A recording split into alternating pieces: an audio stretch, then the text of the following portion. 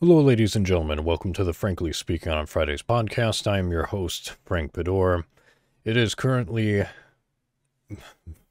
April? Yes, it is April 22nd, 8:41 p.m. Eastern Time. And it's been a long 2 weeks, hasn't it? It has been a long 2 weeks. A lot of development and a lot of things to share. I'll do my best in which to keep it brief so that we can go ahead and get on to a topic that I've been wanting to discuss, but at the same time have never known a way in which to approach it, nor how to go about discussing it. But I think I found that approach. But 2 weeks have gone. What have you done? What have you been up to? What have you accomplished? Where have you fell short? What things have you done for fun? Did you go anywhere? Did you just stay still for a while and you felt like, now's not the time. Now's not the week. Now's not the couple of weeks. That's okay. That's quite all right. We all have those moments, those weeks, those months where doing something just kind of isn't feasible with where you are. And I've been there before. I did that for months. But there is a light at the end of the tunnel. The thing is that you have to want to go towards that light. And I believe you can. I know you want to. There's a lot more to this world than to just do nothing, as inviting as that may seem. So, with that said, no matter what you accomplished without these 2 weeks, I'm proud of you. I know you can do more. Little by little, work yourself up to it, but I know you can do more. Okay? So, with that said, here is to you, here is to the podcast, and episode 29 of the Frankly Speaking on Fridays podcast. Prost.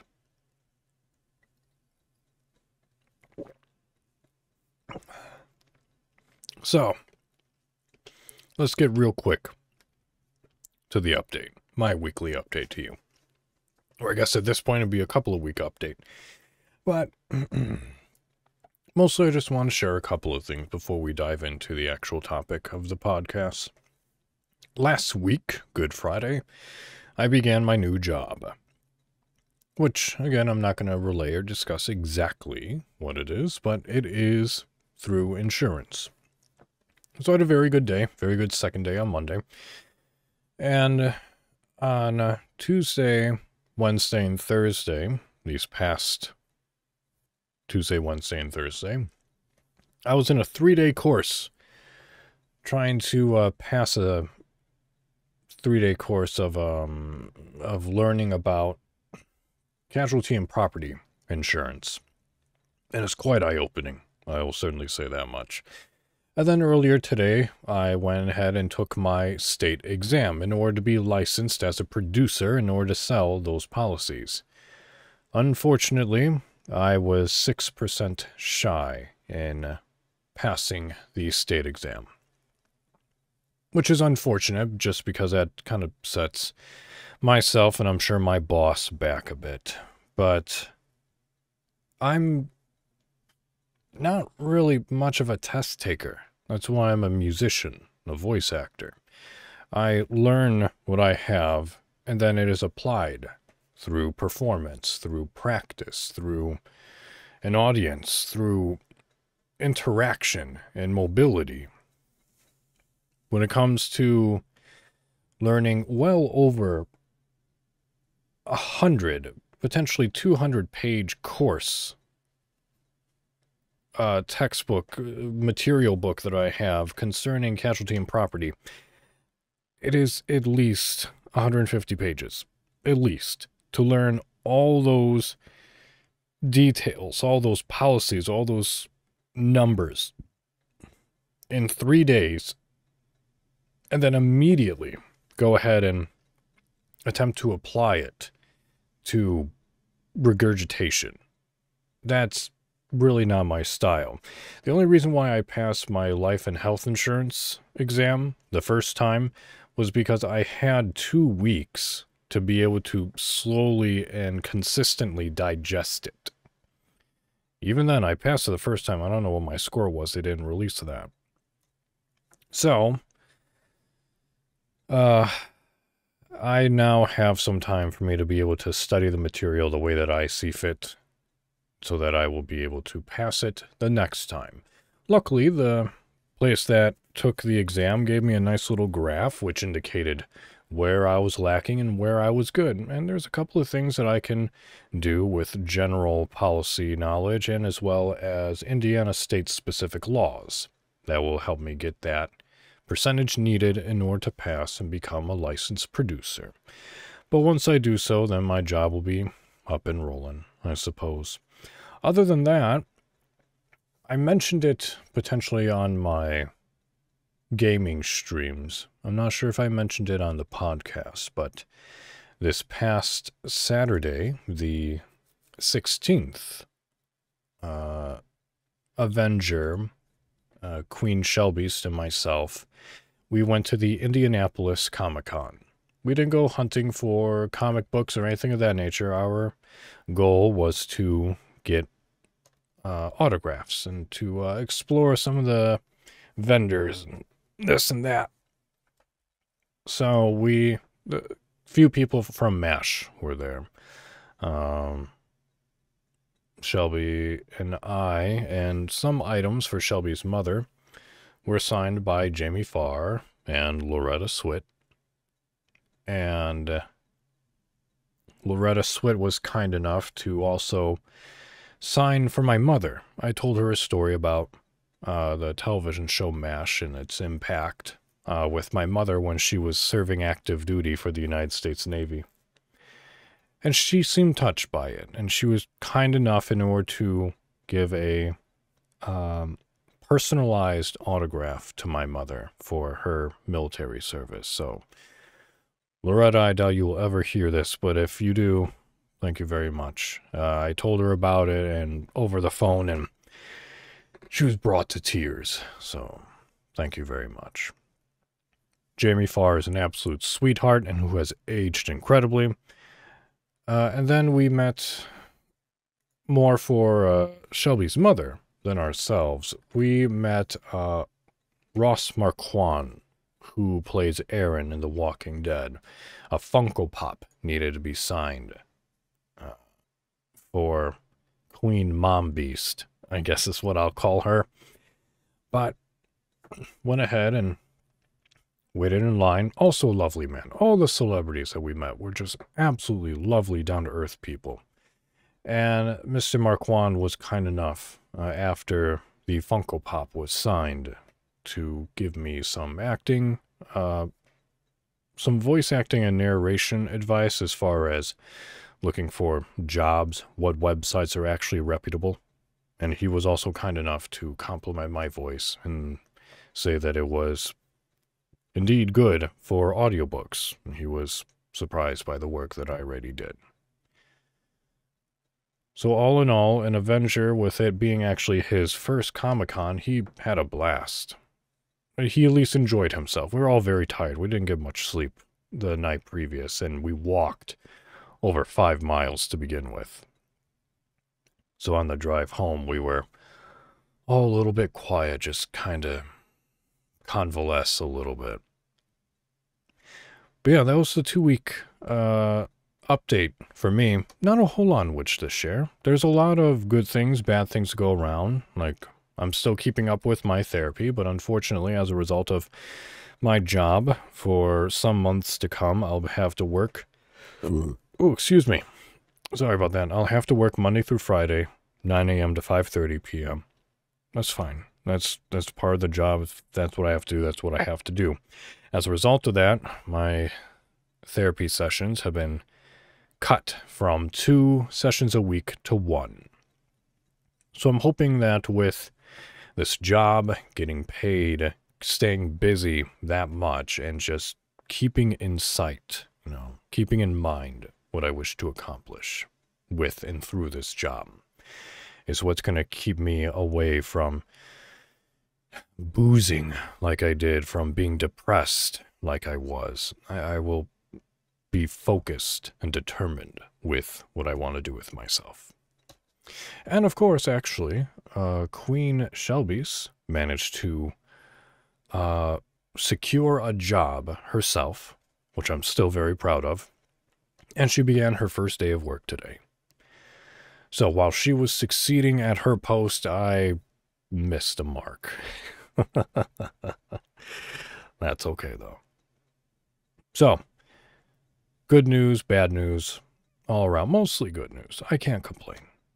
It's been a good couple of weeks. And I hope it has been for you as well. As you can probably hear, I'm a little bit tired too, so, I'm tossing and turning. Test anxiety. I don't do good with tests. I just, always been bad. Always been bad. Anyway, let's move on to the main topic that I want to talk about for this podcast. And it's entirely different than what you might expect me to discuss, but every so often, there are nights where I'm in stage 1 REM and, you kind of hallucinate a little bit in stage 1 REM. And you start thinking and seeming to be able to put yourself into situations or thoughts which are more realistic than what you'd want them to be. And for me, unfortunately, when I come to that state of sleep cycle, I seem to always envelop and engross myself in my fears. And if you don't know what my fears are, I'm 6'1", so I like my space. I am quite claustrophobic. And I do not like being in confined spaces in the dark.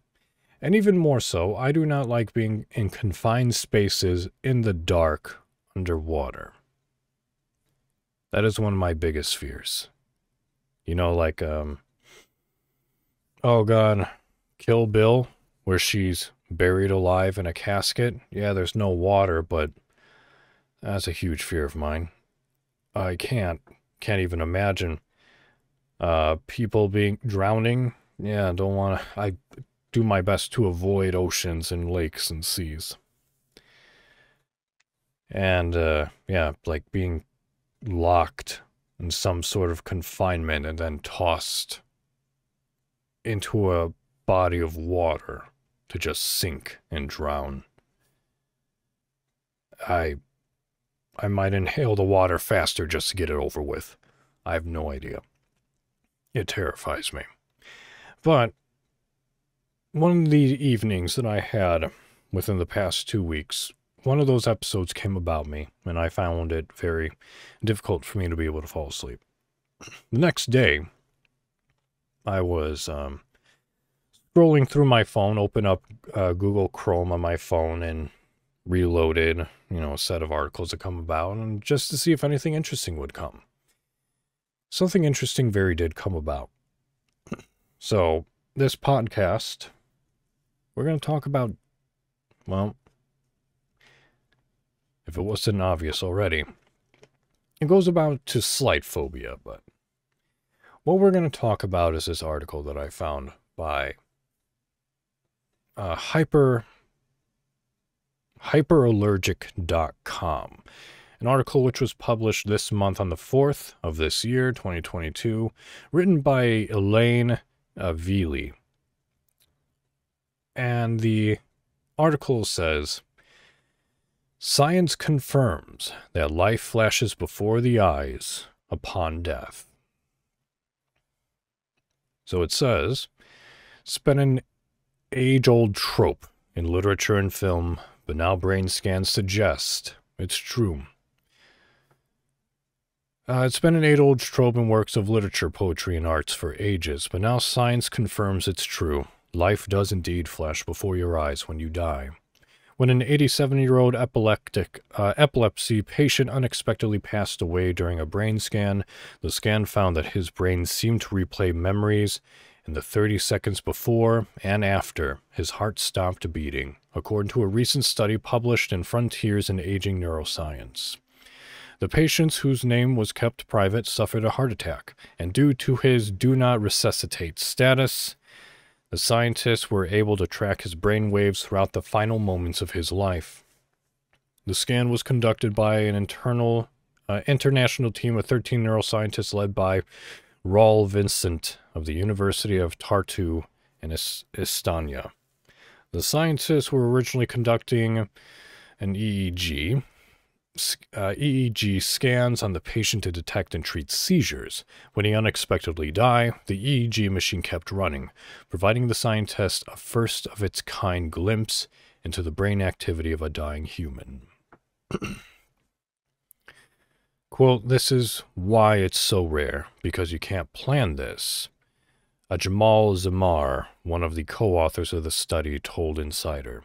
"No healthy human is going to go and have an EEG before they die, and in no sick patient are we going to know when they're going to die to record these signals." The EEG brain scan found an oscillatory brainwave pattern in which activity in the brain alpha, beta, and theta bands relatively decreased and activity in the gamma band relatively increased. It's thought that these oscillatory patterns and an increase in gamma waves suggest memory recall. The gamma band decreases external interference, allowing for deep inward concentration like recalling memories. Similar brain oscillation occurs during meditation and dreaming.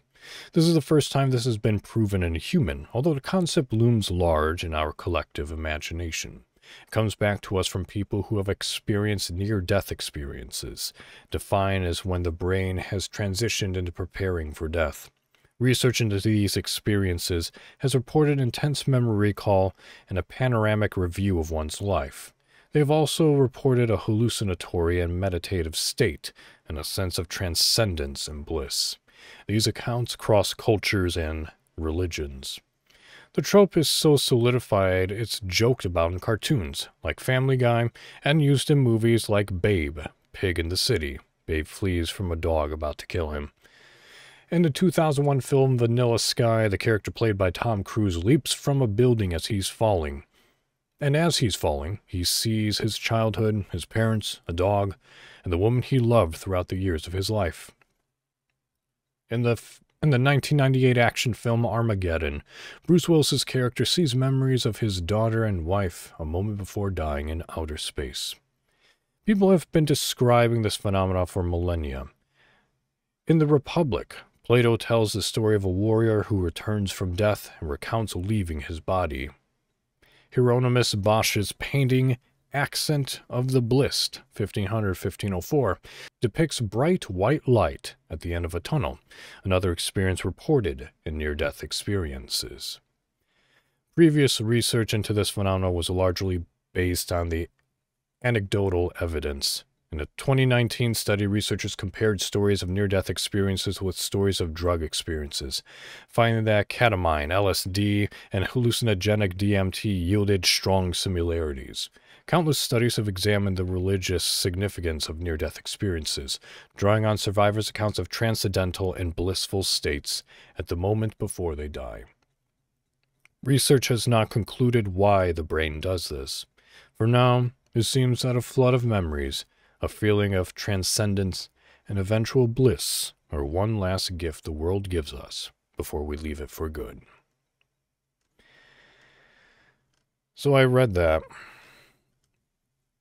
article initially, and it's kind of scary in a way, because one of the thoughts that I had was, what if we all, or not even all of us, what if just one of us is experiencing that recalling of memories right now? What if we're currently dying, and what we're experiencing right now is just our life flashing before us? Which begs the question, if that is the case, when this flash before our eyes comes to an end, do we then just revamp that flash? Does it eventually become like an inception concept? A flash of your life within a flash of your life within a flash of your life. When do we actually experience the end of it? I don't know, just a thought, probably very much incorrect, but that led me to thinking myself at times, and I know several people that I know are indeed afraid of death, so I thought I'd look up an article, be like, why? Why are we afraid of death? Why do we have this anxiety towards death? So I found an article by medicalnewstoday.com, written back in August 11th, 2017, by a Dr. Maria Kohut. And I think there's a lot to this article, which is why I mention it, why I bring it up, and why it's here on the podcast. So, let us read, shall we? And as I always say, and like to remind and mention, is that if you wish to read these articles for yourself, they are in the description below, so you can find, review, read them, learn from them yourself. If you have any comments about any of them, let me know. Send me your comments at fsofpodcast@gmail.com so that we can have a dialogue going about what these articles may mean to you, to society, to a larger or smaller part of individuals within society or the world. So, with that said, let us continue this discussion of death.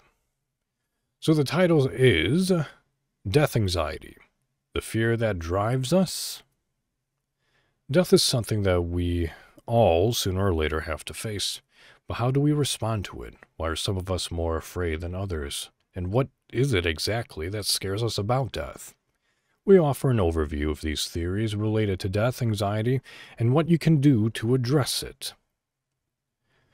To a greater or lesser extent, it is likely that we are all scared of death, whether it be the thought of our own cessation or the fear that someone we love might pass away. The thought of death is not a pleasant one, and many of us avoid such morbid musings, naturally choosing to focus on what life has to offer, as well as on our own wishes and goals instead. Yet as Benjamin Franklin once famously wrote, "In this world nothing can be said to be certain except death and taxes." So it is no surprise that death-related worry sometimes takes us by storm. Fear of death is sometimes referred to as thanatophobia, deriving from the ancient Greek words thanatos, the name of the god of death, and phobos, meaning fear. Notably, thanatophobia, which is called death anxiety, is a clinical context. It is not listed as a disorder in its own right in the Diagnostic and Statistical Manual of Mental Disorders. Still, this rarely spoken about anxiety has the potential to seriously affect people's lifestyles and emotional health. Thanatophobia, natural or trauma-driven? Thanatophobia was first tackled by Sigmund Freud, who did not consider it to be fear of death as such. Freud thought that we cannot truly believe in death as a real occurrence. So any death-related fears must stem from unaddressed childhood trauma. But it was the theory put forth a little later by an anthropologist called Ernst Becker that ended up informing most current understandings of death anxiety and its causes. Becker believed that death anxiety comes naturally to all people who find the thought of death and dying unacceptable. That is why, he argued, everything everyone does, the goals we set, our passions and hobbies, and the activities we engage in, is in essence a coping strategy, and that these are things we focus on so that we that need not worry about our eventual death. That is what it said in there. I hope that made sense to you. Continuing on. Becker's work gave rise to terror management theory, or TMT, which posits that humans must constantly deal with the internal conflict, the basic desire to live against the certainty of death. TMT emphasizes individuals' self-consciousness and their drive to achieve personal goals motivated by the awareness of mortality. Also, according to TMT, self-esteem is key for the degree to which individuals experience death anxiety. People with high self-esteem are better at managing fear of death, while people with low self-esteem are more easily intimidated by death-related situations. Some newer approaches suggest a middle way between TMT and another theory referred to as separation theory, which highlights the importance of early trauma reinforced by an awareness of mortality later in life. Another recent approach to understanding and explaining death anxiety is that of post-traumatic growth theory, or PTG. According to PTG, going through a distressing event such as the death of a loved one or receiving a worrying health diagnosis can actually have a positive effect, causing individuals to appreciate the small things in life a lot more or to become more goal-oriented. Death anxiety as a disorder. Although it is likely that we will all be worried about death or a death-related situation at some time in our lives, death anxiety is only pathological when it reaches extreme levels, disrupting the normal lifestyle of an individual. One account of death anxiety, as reported by a man's worried wife, emphasizes how this kind of fear can become obsessive and get out of control. Quote, "The fear is specifically of death, not pain or dying as such, and the emptiness of it, he's not religious, and the fact that he will no longer be here. This is an irrational emotional fear that he has trouble controlling. Recently it has got worse. He's not sure why, but it has made him feel panicky, and the thoughts have been straying into the daytime." End quote.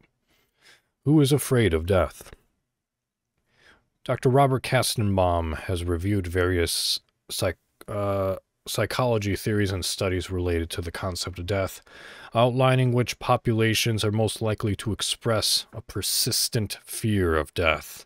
Doctors Patricia Feuer and John Walker summarize the findings in an article published in the Journal of Cognitive Psychotherapy.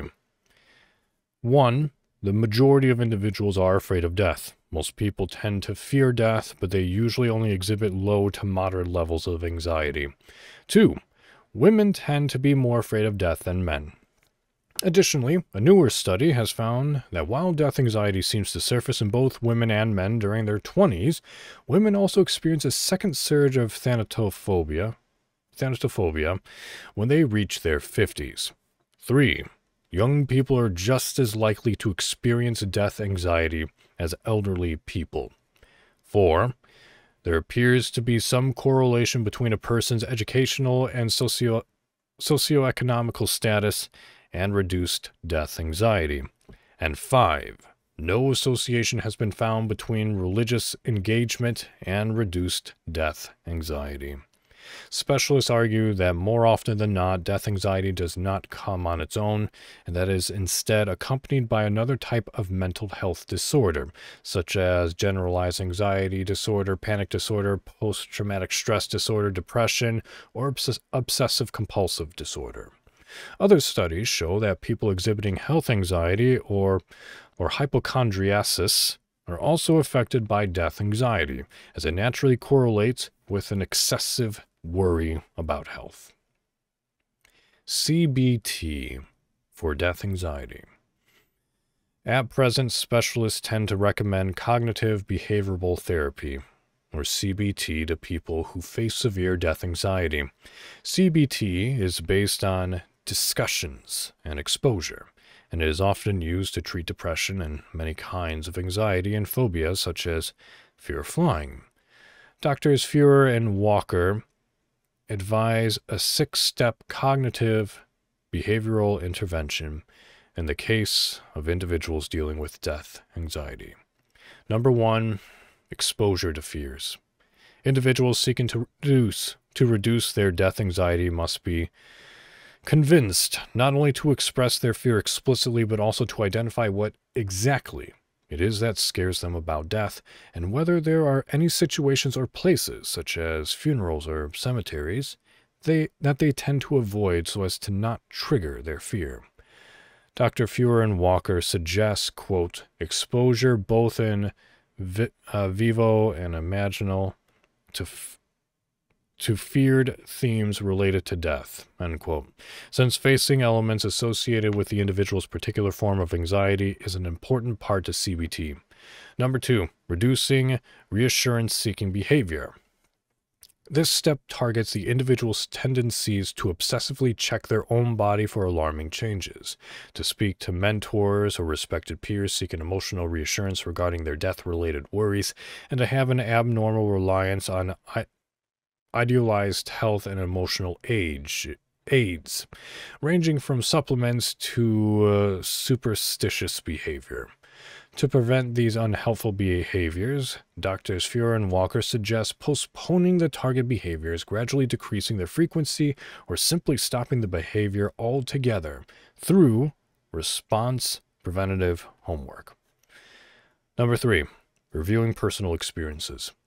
It is also important to review the individual's personal experiences with death, such as having witnessed the death of a loved one or being faced with their own or someone else's life-threatening illness. Quote, helping them move towards more balanced views on these issues, Dr. Fuhrer and Walker explain, may help them cope more calmly with the prospect of death. Number 4, switching focus to enjoying life. Next, the individual should clearly identify their short, medium, and long-term goals to be able to focus on what they want to achieve in life and how best to enjoy their experiences rather than obsess over their fear of death. Number 5, developing a healthy lifestyle. The therapist must also identify and address any consistent sources of stress for the person facing death anxiety or any other unhealthy aspects of their lifestyle that are potentially aggravating the fear. And number 6, preventing anxiety relapse. Finally, Drs. Fuhrer and Walker acknowledge that even after initial success in diminishing death anxiety through CBT, many people experience a relapse. To prevent this from happening, they say that it is crucial to help each individual develop coping strategies for challenging situations that might re-trigger death anxiety, such as sudden illness or an emotional crisis. Fighting death anxiety from home. Recently, professionals from the funeral industry, as well as even lay people interested in tackling death anxiety-related issues, have set up resources to help other people deal with thanatophobia.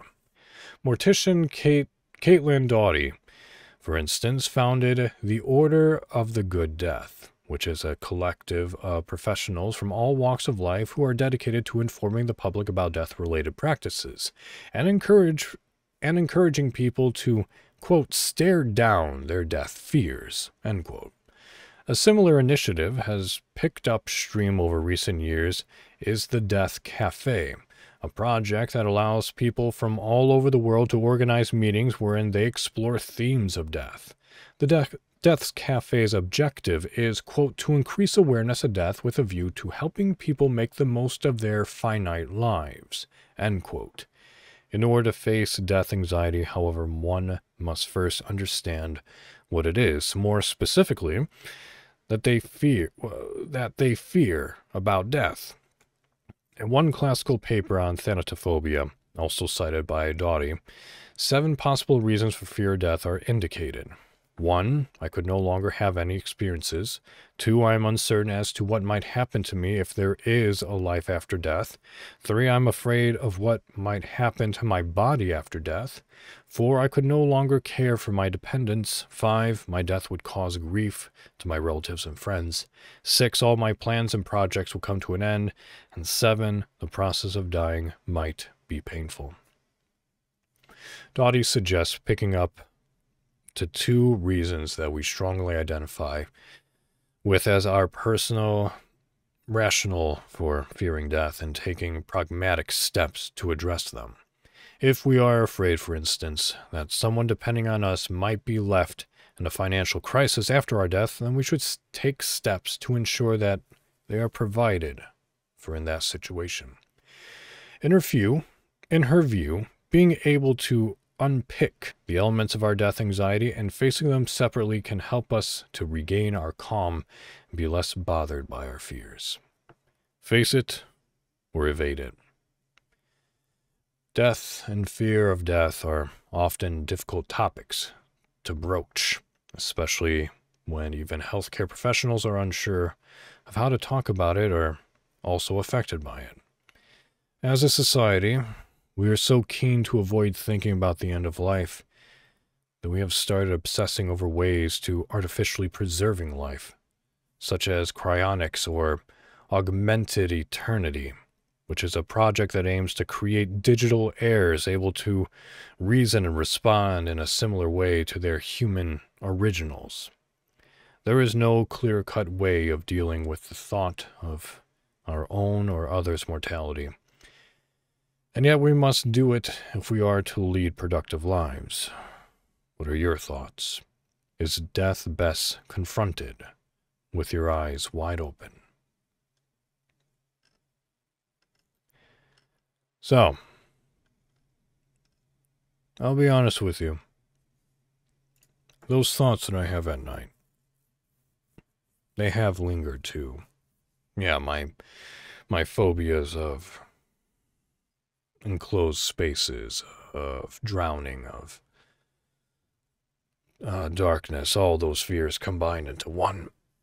But I have had those thoughts of what happens after this, what happens when I die. And it does scare me. Those thoughts absolutely scare me. Without a doubt, 100%, I am indeed afraid of death. And while I am not dumb, I do acknowledge that I am indeed mortal, and I will die one day. One way or another, I will be gone from this earth. What scares me the most is that I don't know what's going to happen after it. If I have that flashback of my life and then it's lights out, nothing else happens, if this is one and done, I kind of wish that it wasn't. Because at that point, it's like, what's the point? Because no matter what we do within our lives, no matter all of existence, human life, of the universe, one day it's all going to end. And after we die, unless we created some sort of major accomplishment within our life to have us fully ingrained in the pillars of human society and development, within about 50 to 100 years, maybe, after each of us pass, we will be forgotten entirely. And then when the sun explodes, or when we kill each other, or the moon collides, Earth is going to die one day. Human species will be eradicated eventually. Therefore, everything that mankind has done will eventually mean nothing. So it's kind of hard for me when I think about death and when I think about the inevitable for the human race and for this planet that we live on. It's all going to be destroyed one day. So what's the point? At least, if there is something after this, I can at least look forward to, yeah, this life sucks. Hopefully the next one will be better. More than likely it won't be. More than likely. I have a feeling, though, that if that's the case, I will not take my voice with me. And that's unfortunate. But death is I agree with the article. Death is something that we all need to confront, one way or another. It is, unfortunately, inevitable for all of us until technology comes along where we are able to be cryogenically frozen, or like in Doom 2016, Hayden, it's just his mind and a giant-ass robot. Still him. He's just not human. The real question is then, is that really what and how you want to live past all of your siblings, all your friends? No one would be able to relate to you because you would have lived for so long. I don't know. it's a thought that makes me afraid of death, yeah, but thankful for it as well. Knowing that it will eventually come to an end so that I don't have to be the last one of my family to survive, or to watch all my children and grandchildren die, and all I do is just bury family members, and to still eventually be alone. So, I know I don't want immortality, but I'm afraid of what happens next, and I think that is quite valid. Months ago, that would pin me down, but it's not anymore. I have goals that I'm focusing on, just like the article suggests, and I hope that you have goals as well, so that we can all just march forward with our lives. Do what we can with what we have, and just do our best to be happy with the time that we have. I mean, that's all life is. Doing the best with what we have in order to live a happy and satisfying, fulfilling life to the best of our ability. So, that's all I got. That's the podcast. So, thank you all for listening. I hope this has been enjoyable despite the topic. But if you have any reactions, if you have any comments, other articles that you wish to share with me, please do so. Email me at fsofpodcast@gmail.com. And of course, tack in there topics of suggestions, just say hello, or topics of interest or suggestions, things of that nature. Please do so. And like I said previously, the 2 articles that I read will be found in the description below. I will do my best to be back next Friday. I do apologize for the infrequency, but life is funny like that. And I hope you still stick around and be patient with me as I try to better solidify a schedule so that I can actually pump these out once a week. So, with that said, thank you so much for listening. This has been the Frankly Speaking on Fridays podcast with your host, Frank Pador, wishing you a very good, happy week as we start to approach the end of April, going into May. And hey, for those of you who hate allergies but are looking forward to the warm weather, I'm right here with you. So, here's to you, here's to me, here's to the podcast. I will see you all next week. You all take care of yourselves. And until then, au revoir.